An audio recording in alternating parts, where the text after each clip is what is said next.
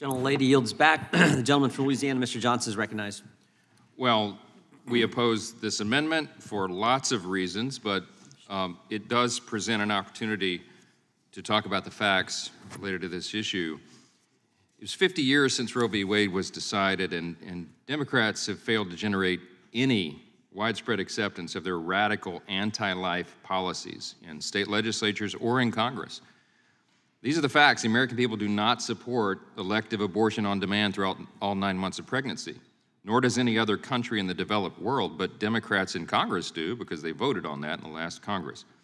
The majority of Americans support reasonable restrictions on abortion. Most Americans do not support taxpayer funding for abortion. The majority of Americans do not believe abortion should be allowed after the first trimester. The vast majority of people in this country, 90%, believe it is possible to have laws that protect both the health and well-being of a woman and the sacred life of her unborn baby. The United States is one of only 7 nations that allow elective abortion on demand after the 20th week of gestation, and the list also includes North Korea and China. In the last Congress, this committee, the Democrats in this committee, held 3 hearings on abortion. They used these hearings as an attempt to delegitimize the Supreme Court and its ruling in Dobbs v. Jackson Women's Health, which overturned Roe, of course. The leak of the draft Dobbs opinion was unprecedented. No draft decision in the modern history of the court has been disclosed publicly while the case was still pending. The leak resulted in a harassment and intimidation campaign against the conservative justices themselves that included illegal picketing outside of their residences, bounties for sightings of the justices in public, and even an assassination attempt upon one of them, Justice Kavanaugh. The leak also led radical anti-life fanatics to target, destroy, or vandalize over 100 pro-life facilities and churches. More than 2,700 pregnancy care centers nationwide serve millions of people annually.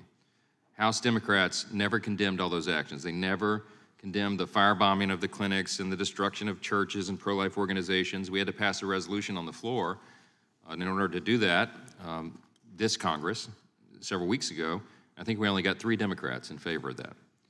In addition to publicly intimidating the court and conservative justices for issuing opinions that Democrats dislike, Democrats sought to politicize the court by introducing radical legislation to pack the court with 4 new left-wing justices.